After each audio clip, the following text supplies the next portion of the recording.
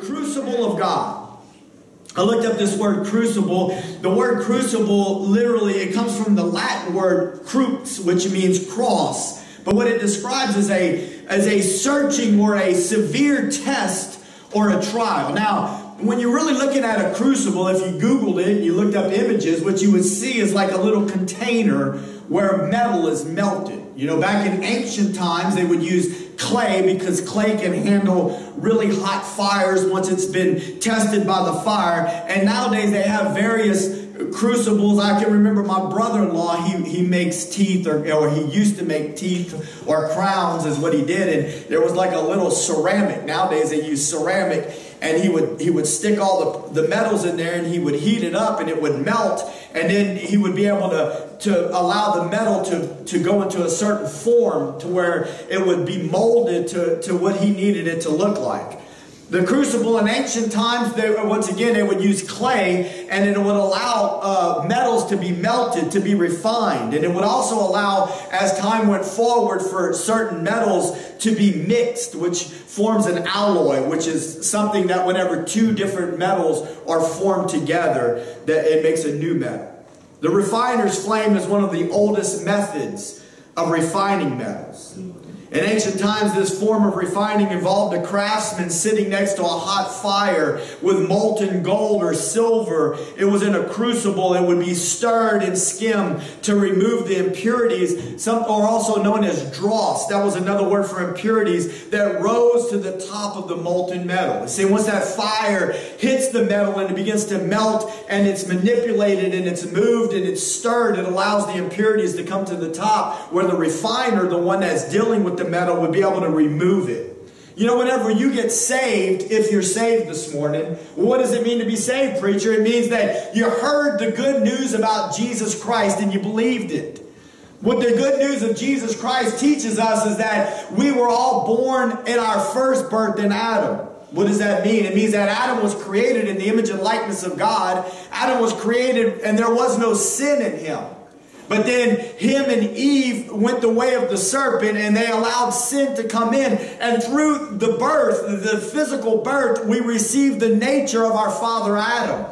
That's why Jesus taught that man must be born again. It's talking about a spiritual birth. It's talking about the fact that when we hear the good news about Jesus Christ, that when we hear it, we believe that it's true. We believe that we were born in Adam as sinners and that we must be born again. And we yield our heart to God and we say, yes, Lord, I surrender to you. Please come into my heart. Forgive me of my sins. And when we do that, the Word of God says that when we believe with our heart, not just our head. See, it's not good enough just to believe cognitively or intelligently that God sent His Son Jesus. And it's not even good enough to believe in your mind that Jesus died on the cross and even that He died for your sin. But no, instead we must believe from the heart. The inner man must agree with God. And the inner man must surrender to God and say, yes, Lord, I realize I'm a sinner and I do believe that you made a way. And the way that you made was you sent your Son Jesus. And when we believe that with our heart and we confess it with our mouth, the Word of God teaches us that a new man is created, that there's a new birth, that we become born again, and that the Holy Spirit of God comes to live on the inside of us. But listen, now we're in a process. So if you've never been born again, I got good news for you. You can be born again this morning, amen? But if you have been born again, that's just the beginning of entering into the process. It's almost like an alloy where there's two types of metal that come together. See, when you get saved and the Holy Spirit comes to live in your heart, you now become a partaker or a sharer with the nature of God. At the same time, you still have the nature, the sinful nature on the inside of you. And so God begins a process of working to where there's less of you and there's more of God. A refinement begins to take place. And God allows certain things to happen in our lives to bring us through a trial. So-called, He puts us in the crucible. He puts us in that little cup, that little container that can handle the heat. He creates and orchestrates a trial for our lives, or multiple trials that take place. And He allows these things to happen to bring us to the place where He can deal with us. Because just as the refiner deals with the metal and heats it hot and allows the impurities to come to the top, God desires that we would look more like the Lord. Amen. Romans 8:29 says this. For whom he did foreknow, he also did predestinate. That means that God planned in advance. He had a plan where he would change people's lives. Amen. And the plan that he would change people's lives was that he would send Jesus. It says that to conform us to the image of his Son, that he might be the firstborn amongst many brethren. You got to understand this word conform means to be fashioned. God takes us, and just like the refiner, he fashions us. And he begins to pull things out of us that he doesn't want there. And he puts things in there that he wants in there, more of his nature. You know, regarding Job, Job is famous for being the man that endured the greatest trial known to humanity. I mean, he's the one, anybody really that has heard anything about the Bible, when you speak of Job, they'll know exactly the first thing that is going to come to mind was, man, Job went through a lot. And in the midst of his trial, God was silent. That's what he said in the passage that we read. He said, I don't see you on the left. I can't hear you on the right. I look backwards. You're not there. He endured the greatest trial, but in the midst of the trial, God was silent and seemed to be nowhere to be found. And there are times in our lives where we need God and we cry out and it seems as though he's silent or he's not there. Have you ever felt that, or am I the only one? That sometimes I'm going through things and maybe it's even things that are close to me and not specifically me, and I'm crying out, God, I need you to show up. I need you to do something in this situation. And it's not happening as fast as I would have expected it to happen. For some of these reasons, we can relate to Job. Because we've all faced trials in our walk with God, and we've all faced situations where it felt like God was quiet and took his time showing up in our situation. But in other ways, Job seems beyond normal humanity. I mean, what I mean by that is that he endured so much. And at the same time, he never cursed God. His faith in God seems to be superior to most humans that we know. And anyone in their right mind would never want to face even a little bit of a portion of what Job faced. And then to think that the Bible spoke of him so highly even before he was tested. And then we consider our own failures and we look at our own lives and we wonder, God, why did you put that man through such a test? And God, please be merciful to me, a sinner. One thing that we should always be reminded of with Job is that God used the life of Job. This is very important. I remember when the Lord first showed me this.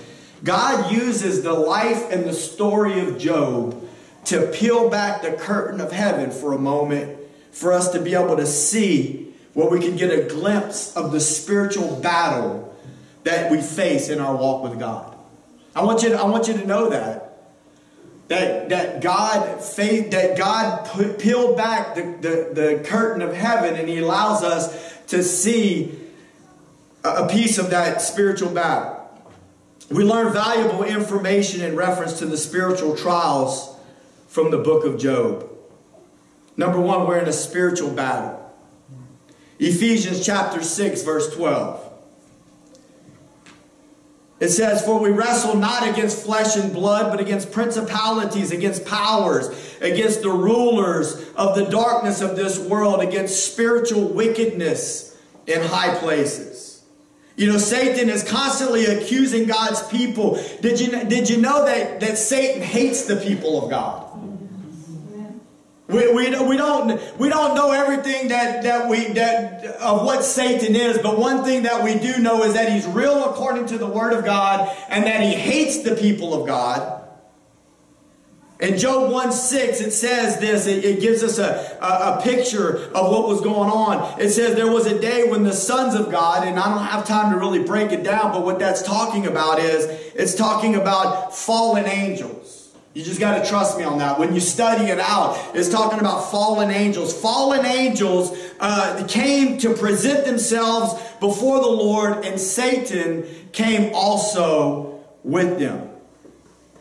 In Revelation chapter 12, verses 9 through 10, it says, the great dragon was cast out, that old serpent called the devil and Satan, which deceives the whole world. He was cast out into the earth, and his angels were cast out with him. And I heard a loud voice saying in heaven, now has come salvation and strength and the kingdom of our God and the power of his Christ. For the accuser of our brethren is cast down, which accused them before our God day and night. See, that's what he does. And this is a picture that we're getting in the book of Job. We're seeing that Satan and the fallen angels are actually going into the presence of God, and they're beginning to accuse Job, and they're coming against him. And the enemy of your soul does the same thing in your life. His hand against you, but I need you to understand this. His hand against you cannot extend any farther than God allows it to. In Job chapter 1, verses 11 through 12, this is the same scenario where the enemy has come to God. And this is what the enemy tells God. Because see, God said, but have you considered my servant Job? The God that we serve is always wanting you and I to, when we face trials and tribulations, when we go through things, to hold on to him and to make it through the trial. And the enemy turns around and he tells to God, but put forth your hand now and touch all that he has, and he will curse you to your face. See, the enemy was telling God, God said, look at my servant Job. And the enemy said, yeah, but you've protected him. You've built a hedge of protection around him. And if you would remove your hedge of protection from around him, then you would see what he would do. And he would turn around and he would curse you to your face. And the Lord said unto Satan, behold, all that he has is in your power. Only upon himself put not your hand. So Satan went forth from the presence of the Lord. What I want you to know is this. Sometimes when you're facing trials and you're facing tribulations and you don't know how much more you can handle, you and I have to come to the realization and know, according to the Word of God, that the enemy of your soul cannot go any further than what the Lord allows him to. Our hope and our trust has to remain in God through it all. Amen? Amen. From this point in the story until the end, we see commonalities that we find in our own lives. The people closest to Job don't show compassion. The people closest to Job don't show compassion. Instead, they just point out where he was wrong. And whether it's really true that this happens in our lives or not, Satan is a master at helping us to think that everyone, including God, is against us. When we are being tested, Satan is a master at making us feel like everyone around us has abandoned us. Has that ever happened to you before? When you're in the midst of a trial and you're looking for somebody to tell you what it is that you want to hear. You're looking for somebody to help you, and it just seems like that all you're getting is more negative feedback. I'm here to tell you that sometimes the feedback isn't really as negative as what we think it is, but the reality is that the enemy is perverting it in our mind, and he's speaking to our ears, and he's trying to convince us that nobody loves us, that even God is against us, and he's trying to cause us to curse God, to shake our fist in the air in the face of God, and to turn our back on God. I need you to understand that if you're a Christian this morning, the enemy of your soul, everything that he plans surrounds the fact that he wants to cause your faith to be destroyed. He wants to cause you to turn your back on the Lord. Amen. That's right. The enemy wanted to throw everything that he could at Job. And you know, in the first, I'm not going to go back a little bit later in that passage, but God said you can touch everything that he has, just don't put your hand on him. Yes. Yeah. And he killed all of his children. He killed all of his cattle. He lost everything. In one day, everything that Job had was lost. And then the enemy came back again and said, oh, but you protected his person. Let me touch him and see what he does. And then God gave him permission to do that. All I know is this, is that God allows us to see through this story in the heavenlies what's going on. And God wants to give you and I strength to be encouraged, to trust him. Job knew that when the trial was finished, the result would be that he would be like gold. He said that in the first passage that I read. When he has tried me, I shall come forth as gold. And some of the reasons that people are put into the trials of life. According to this story, I see some things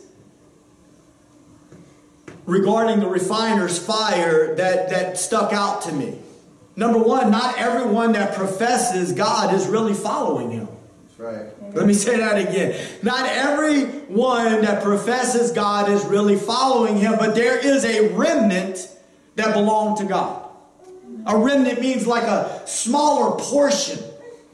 What I'm trying to tell you is that it's not your job and it's not my job to decide who's a real church, who's a real believer. That's the work of the Holy Spirit. Amen. But the Word of God teaches us that you will know them by their fruit. And the reality is this, is that people profess and they say that they're Christians. They say that they're following after the Lord. But only the Holy Spirit really knows what's on the inside of the heart of man. And God is looking to purify a remnant for Himself. A people that will serve Him and that will live for Him. It's not good enough just to say you're a Christian. Child of God. God's looking for people that will serve Him, that will live for Him. Listen, when I served the world, I used to serve the devil. I'm going to tell you that right now. I used to live in the world and I was going 110 miles an hour in the world and I didn't look back and I didn't think twice. But praise God, if I'm going to serve Jesus, I want to serve Him, amen, with my heart and with my life. Amen.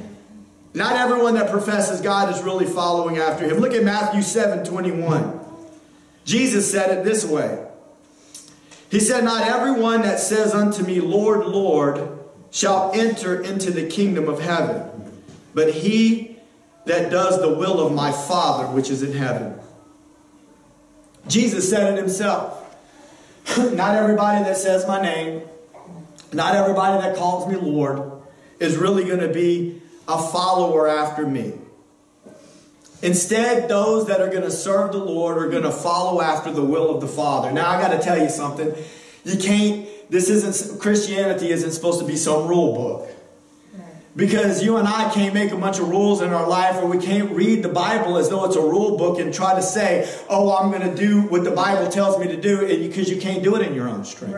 Right. I need you to know right up front that the only way that you and I can serve God, the only way that you and I can get up each and every day, even in the midst of trials and tribulations, even whenever we're facing situations and circumstances that seem to be stronger than us, is because Jesus has died on the cross and provided grace to us. Amen. Not just forgiving grace. I'm talking about supernatural grace, supernatural strength that will empower you and I to walk for God. Amen. Because you can't do it in your own strength. Because you're fighting forces that are stronger than you. Yeah. Satan, in his strength against your strength, is stronger than you. Demon spirits in their strength against your human strength is stronger than you. But in Christ, hallelujah, He is your victorious warrior. Right. He died on the cross. He went before you, and not just once again to forgive you of your sins so that you could go to heaven, but so that we could learn to keep our faith anchored in Him, and that we would receive grace, and that we would be empowered to live this life for Him, so that we could truly be the children of God. Amen. We're talking about a remnant right now. Zechariah chapter 13, verses 7 through 9. It says, awake, O sword, against my shepherd and against the man that is my fellow, says the Lord of hosts. Smite the shepherd, and the sheep shall be scattered. You know, this is the very verse that Jesus quoted when He was about to go to the cross. He said that they will smite the shepherd and the sheep will be scattered. And you know what Peter's response was? Peter's response is, not me, Lord. Not me, Lord. I'm not going to scatter. Though they may try to kill me, I will not turn my back on you. And whenever Peter said that, all the other disciples, amen, that's me too. But what happened? As soon as they grabbed a hold of Jesus, they all went running in different directions. See, many times we think that we're more strong than what we really are.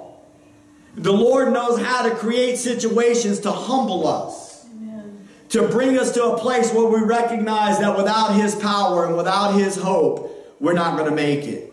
He said, smite the shepherd, and the sheep shall be scattered. And I will turn my hand upon the little ones, and it shall come to pass that in all the land, says the Lord, 2 parts therein shall be cut off and die. So we're talking about 3 parts. 2/3 of the 3 parts are going to be cut off and die. That means that these 3 parts were people, the people of God, that were saying that they were following after God, but 2/3 of them weren't really following after God. Verse 9, and I will bring the 3rd part through the fire. I will bring them through the fire, and I will refine them as silver is refined, and I will try them as gold is tried. They shall call on my name, and I will hear them. I will say, it is my people, and they shall say, the Lord is my God. I got good news for you this morning. Amen. Because even when you find yourself in the refiner's fire, when the heat gets really hot, the good news is that what God's plan is to ultimately bring you to a place where He will say, that is my child and I am their God. God tests His people like the refiner tests gold, because not everyone that says they believe in God is really serving Him. The refiner will test us with fire of trials and tribulations. You know, the parable of the sower describes the seed that was sown amongst the soil that had a lot of stones in it. And there was no root. You know, the stones get in the way, and it prevents the root from the seed from sinking down deep into the earth. And I got to tell you this morning, you know, how do we allow root to take place on the inside of our lives? Well, stones represent things that would impede the growth of the believer. Stones are things that are left whenever a farmer is going to till his land. I mean, I've watched it in movies before. I know in Ireland they grow a lot of potatoes in the ground, but there's a lot of rocks also in their soil. So all those rocks have to be moved so that they can till the ground, so that whatever needs to be grown in the ground, they can have a root system. And many times there's things that are left unchecked in our heart and in our lives, and they get in the way. You don't need me to start specifically saying what they are, because each and every one of us in our own lives have our own things that are like stones in the midst of the soil that prevent the root from taking root deep down on the inside of who we are. So that's the first thing. Stones get in the way of the root system. But listen, another thing is that we also got to help build a root system. Now, when I talk about getting into the Word of God, you got to understand, I'm not talking about doing this as though it's some rule book, or as though you're going to do your own works, and that by you doing your own works, you're going to create some right standing with God. No, but what I am telling you is this, is that if you never get into this book to learn about the Jesus that died on the cross for your sin, you're never going to allow a root system to be developed in your life. Yes, when you come into this church, I know what God has called me to do, and I'm not shrinking back from it anymore. Anybody that's known me for any length of time, you've known that I've always second-guessed and I've always questioned even my own ministry. In the last year, God has just showed me, I've always told you what I've called you to do, but now it's time for you to start trusting and believing me for what I've called you to do. And what God has called me to do is to teach His people His Word, to see disciples made for the Lord Jesus Christ. And so whenever you come into this house, I'm going to do my best to preach and to teach the Word of God for the way that it's written. But I'm going to tell you, that's not enough. Amen. That's not enough. You need to get into the Word of God for yourself. I need to remain in the Word of God for myself, that we would learn the deeper things of God, that we would learn what it means to hold on to Him and to serve Him. Amen. We need a root system. Yeah. So 2/3 of those people that called themselves the people of God weren't even really following after God. But that 1/3, God brought them through the fire. He refined them. They came to a place where they said, He is my God. And God said of them that He is their people. You see that seedling that doesn't take root in the soil. When the sun comes up, the Bible says, in this parable of the sower, when the sun comes up, just like the trials of life, that little seedling gets scorched. The trials are too heavy. I mean, what do you do whenever? How many times have you heard the story? Come on, church, help me out here. How many times have you heard the story where people say, man, that person hurt me in the church? Yeah. And I've said it before. I've been preaching it since the day we opened the doors of this church.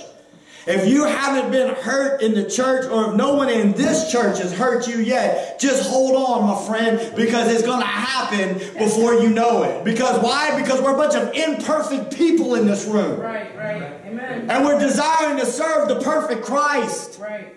And we're all in the midst of a fire. We're all in the midst of a trial, and we're being refined, and the impurities are coming up to the top. Yeah.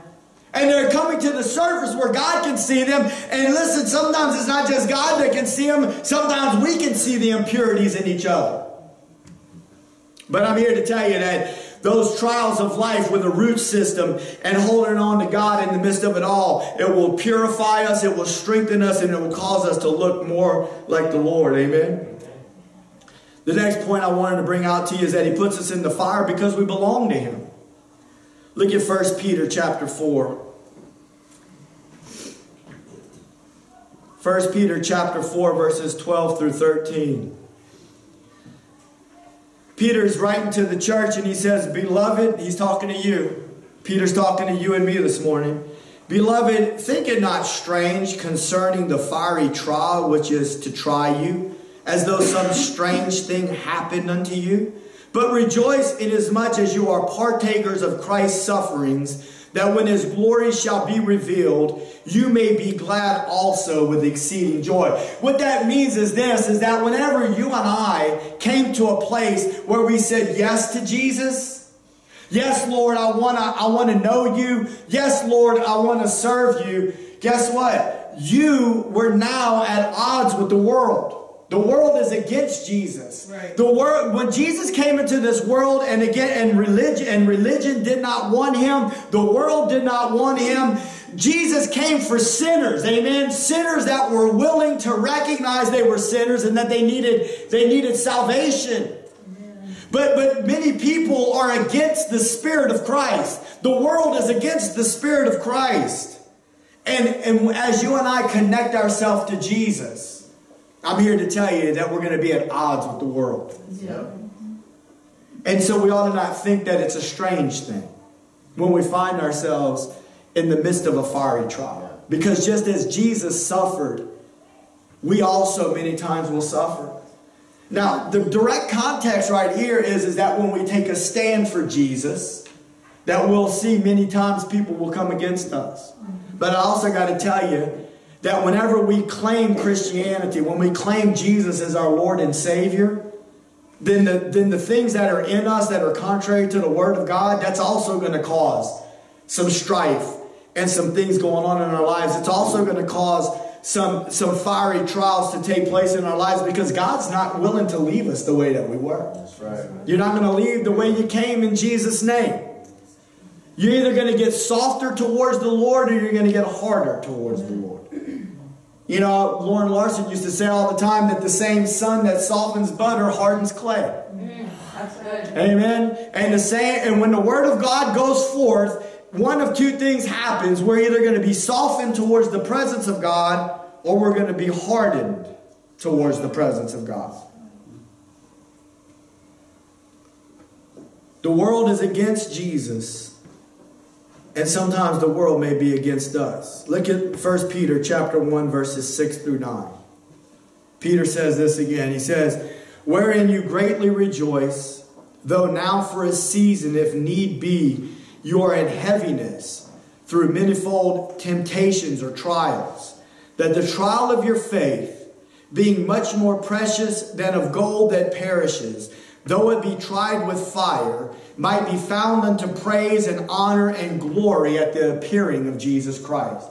Aren't you glad that God doesn't just leave you alone? Amen. Amen. One day He's going to return. Do you believe that this morning? Do you believe that Jesus really is going to come back one day, and that when He does, amen, the work that He did in our lives while we were on this earth was all in preparation, so that when we saw Him, amen, it would that we would be welcoming Him. He says, goes on to say here, whom having not seen you love. Isn't that true? If you're here this morning and you love the Lord, you might not have seen Him with your physical eyes, but God has revealed Him to your hearts. Amen. He's revealed Him to your hearts and to your mind, and you said yes to Jesus. And when the Holy Spirit showed up in the midst of your heart, you knew that God was real, even though you never saw Him with your physical eyes. Yet believing, you rejoice with joy unspeakable and full of glory, receiving the end of your faith, even the salvation of your souls. He said, even though you might be in heaviness for a season. The word heaviness there describes grief or sorrow. I don't know if you've ever experienced grief or sorrow since you've been a Christian. I'm sure that that's kind of like a little bit of a silly statement.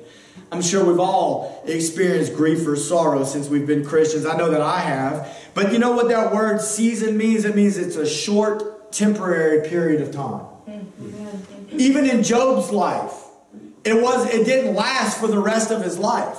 It was a short, temporary period of time. And the whole time God is wanting us to line up with Him. The whole time God is wanting us to submit and surrender to Him. Many times the reason that the trial lasts longer than it has to is because we're stiff-necked and we're rebellious and we're refusing to surrender to the will of God. So even though we might be in heaviness of grief, just remember that it's a short, temporary period of time. It doesn't have to last the rest of our time on earth. It doesn't have to be that way. We can surrender to the will of God. Amen. And the faster we surrender, the faster we'll see the grace of God flowing in our life. The third thing that I want you to see is that He puts us in the fire because He wants to prepare us for His use. Yeah. You know, in this scripture, you can go to Proverbs chapter 25, verse 4. In this scripture, in the proverb, this is Old King James English, but the last word in the scripture, Proverbs 25:4, the last word in the scripture says, for the finer. And I didn't realize when I first started reading the King James that really, if you look in other translations, newer translations, the word is actually a refiner. So I always just thought that what it was saying is that if you take away the impurities from the silver and the gold, then there comes forth a finer vessel. And that is true. You know, when you take away the impurities from the silver and the gold, you have a vessel that's more pure. But really what it's saying is that when you take away the impurities from the silver and gold, now a vessel is able to be made that's can be used for the purposes of the refiner. Because He's the one that removed the impurities. He knows the quality of the metal. This is one where He creates this vessel and He says, this is good for my use. I'll keep this in my house. I'll hold on to this one for myself. He puts us in the fire because He wants to prepare us for His use. In order for us to be a vessel that He can use, He will have to remove the worldliness of our sinful nature and produce the godliness of Jesus in us. You know, you end up with a piece of silver that's all tarnished, and you try to turn around and sell that metal to someone, and they're looking at it and it's all ugly and it doesn't even shine, and you're trying to get top dollar for that. That's not going to work. The same thing with gold. If it's not shining and if it's not pretty, people don't want to pay top dollar for gold that's not, oh no, this is some really good gold. It looks all black and looks all tarnished. It's all dirty. Nobody wants to come out of their pocket to buy that.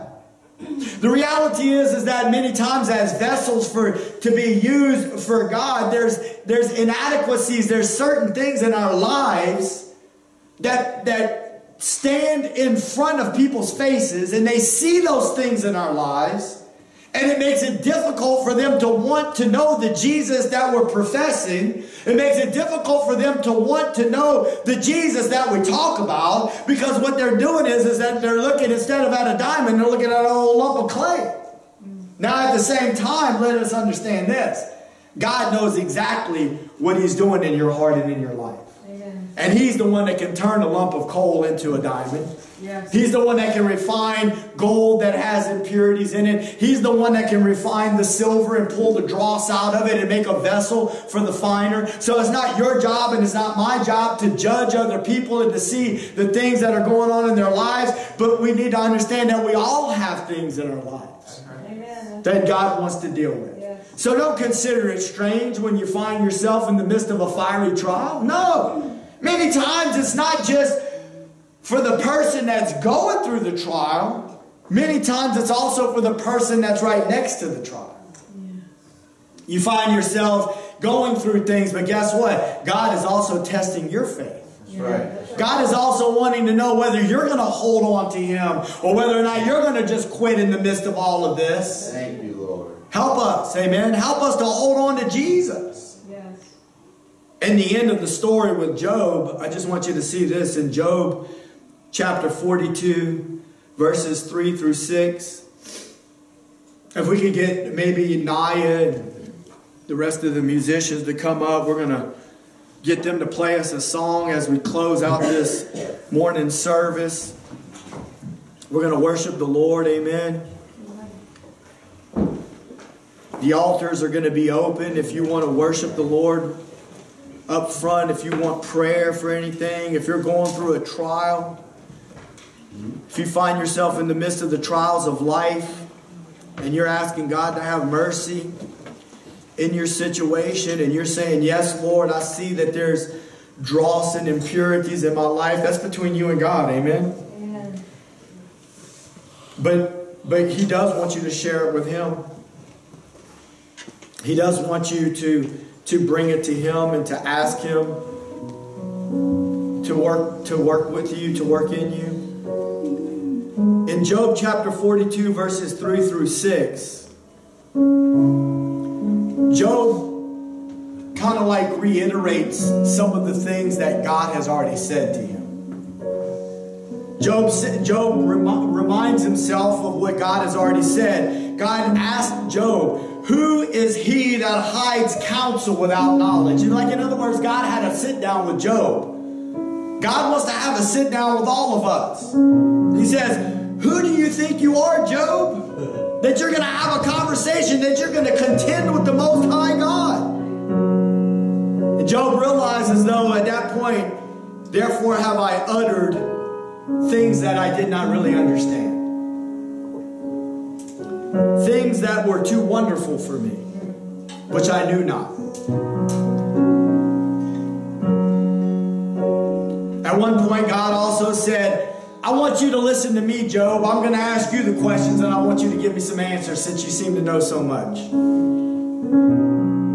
He says, hear, I beseech thee, and I will speak. I will demand of you, and then I want you to give me the answers. There's a couple of things that I just want to close with and want you to know this. After the trial is over, whatever your trial is that you're going through, I need you to trust me when I tell you this. If you will hold on to Jesus in the midst of your trial, if you will hold on to the Lord no matter what, and you will cling to Him and you will say, God, there's nowhere else for me to turn. There's no going backwards for me. I have truly found that you are good and I want to live for you. That number one, we will understand God better after the trial is over. Amen. Look at Job 42, verse 5. This is what Job said. Before I had heard of you by the hearing of the ear, but now my eye sees you. I want you to know that when you go through the trial and you will trust the Lord all the way through it, that God will reveal Himself more clearly to you and He will walk more closely with you. And when that trial is over, you will have known God better in the end than you did before you went in. That's some hope for you to hold on to this morning. Number two, you will be humbled through the trial. See, many times we allow pride to rise up on the inside of us and we think more highly of ourselves than what we ought to, and God's not going to share His glory with another. God does not want His people walking around puffed up and full of pride. What He wants us to do is willingly lower ourselves in His presence presence and to allow Him to receive glory as the refiner begins to get rid of the impurities and get rid of the dross, and He allows His glory to be reflected through us. He allows us to shine His glory. I'm telling you right now, when you go through the trial, God will humble you through the trial. This is what Job said in verse 6. He says, "Wherefore I abhor myself, and I repent in dust and ashes." Now this is a man whom the Bible said he was righteous in the eyes of God. He was walking with God. But there was only one who was completely without sin. His name was Jesus. Every last one of us have faults and failures in the midst of our life. Every last one of us, sometimes in certain seasons in our life, become prideful and become puffed up. And we look at other people's situations and circumstances, and we look down on them, and we think that we're doing better. God's not okay with that. God wants to do a work in each and every one of our hearts. As the musicians play this song and we worship the Lord together, let's just worship the Lord. Let's give Him our hearts. Let's let God do a work in us. Amen.